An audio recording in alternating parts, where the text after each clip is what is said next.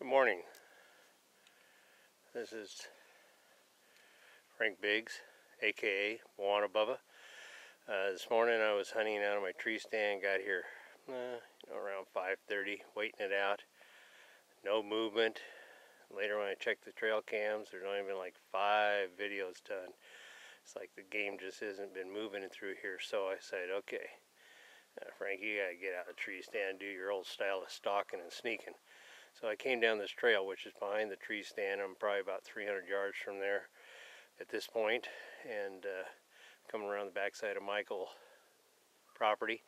And a lot of this has been cleared. My son had come in here with a bulldozer and tried to clean out Scotch broom. But anyway, I'm walking down this trail down here as I come up, and it comes into an opening or will. And down off the left is a path that cuts across a dried creek. Boys tried to dam it up to make a creek, but I come to right about here, and lo and behold, there's a doe standing there. So I just kind of back off, and I saw a fawn come up. So I said, I'm gonna range find it out to there, and I go, that's 48 yards. Okay, very good. Maybe something's gonna happen. So lo and behold, out steps a buck.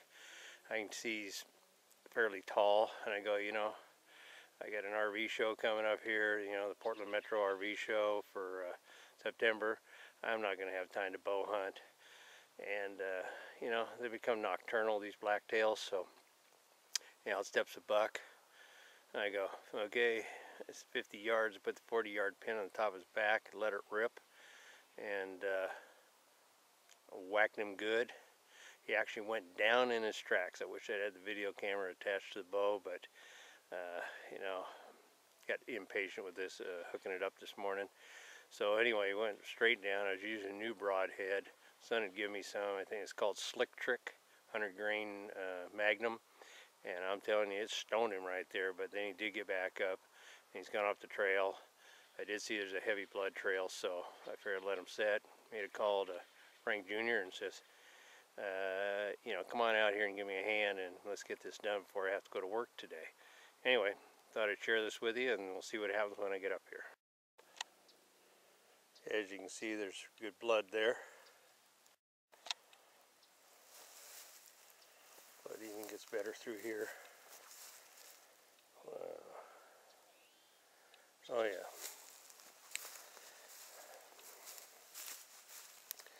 Oh yeah, he's bleeding really good. I hit him back a little bit. One of those things.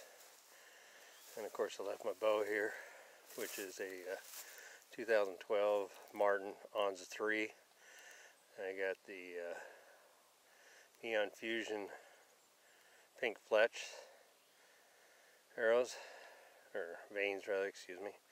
Anyway, this bow delivers. It's fast, it's smooth. Arrow was there before he reacted. I love it. So I know he cut down this path over here. I'm going to go, I'm waiting for Frankie to show up. I'm going to go down here and recover him. Yeah, this blood trail's really heavy. Let's see if we can find him. Oh, there he is.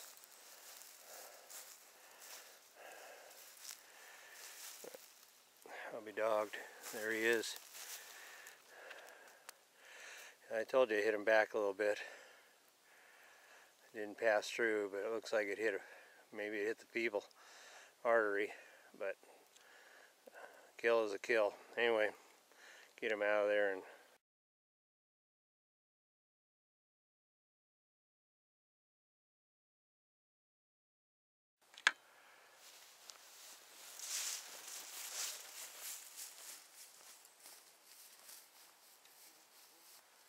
well, alright.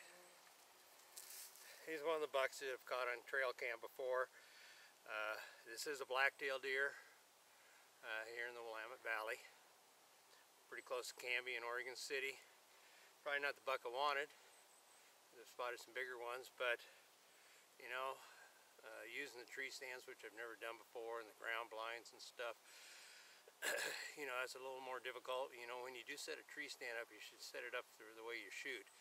being left-handed, tree stand was set up for right-hander, but and I made some mistakes out there. But anyway, so this morning I decided to get up and out of the tree stand, and I walked over to one of the other tree stands that Mark has here on the far side of the property, and nothing's in the fields or anything. You know, it's about I don't know, 7 o'clock or something like that, 7:15, and so I decided to go behind our tree stand here and follow the path down to the creek that's dried up now. I think the deer have changed their habits. There's not very much water out there, so anyway, I come down the trail and I spotted doe, and I ducked back in, and you know, she's waiting for yearlings or fawns to come out, and so I rangefind a bush to her left side to lead down the draw down to the crossing at the dried up creek. And anyway, lo and behold, out steps a buck, and I can see horns, and I go, you know, it's late, I got a trade show to do, I got to get this done, and I can wait till later, but you know, anxieties, I guess. So I put the 40-yard pin on his back. It's probably about 52 yards or thereabouts, and you know, a little excited, and I let it rip and smack him back a bit towards the rear hip, such as life. And he goes down just like hard to the ground. I couldn't believe it, and I thought, boy, he's stone dead. So he does get back up and hobbles off and lays down about 100 yards away, and it looks like he was dead when he laid down. But good blood trail, and I'm real happy with it. You know, I used my Onza 3 bow that I got this last year from Martin Archery. I've known Terry a few years, more than a few, I guess one would say, and he's always been good to me. I've shot his bows for 20 years. So, I got the Norway Xeon Fusion vanes. I can see them fly. I actually saw that arrow going through the, I should have had a video, it would have been great. And my son had given me some new broadheads. I had to use thunderheads before, but this is a slick trick, 100 grain, 4-blade. Shoots kind of like a target tip.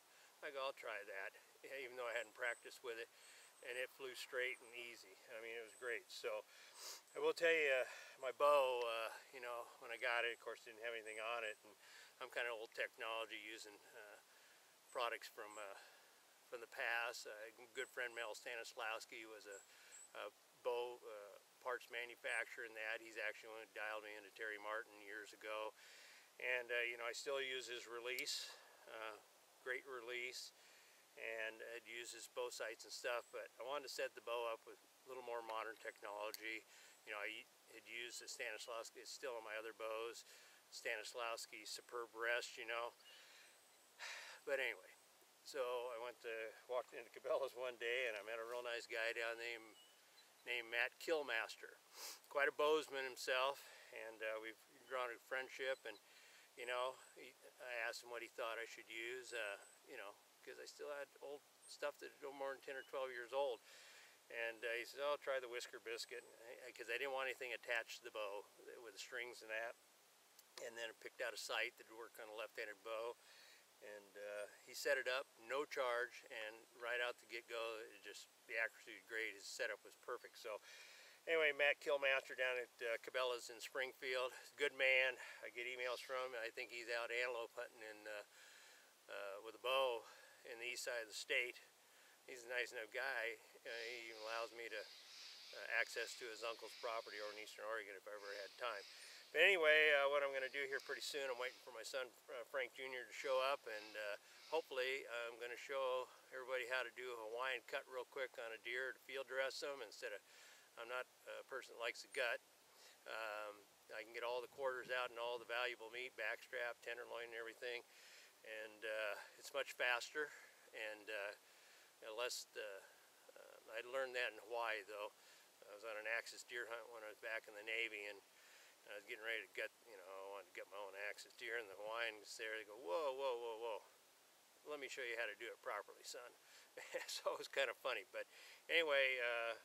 Frank will be here in a few minutes, and we'll get on to this. And I didn't show the other side. I thought I'd keep it clean, but I did hit him up in here, so it looks like I tapped the feeble artery, and the arrow did go in that far. So You know, it did its job.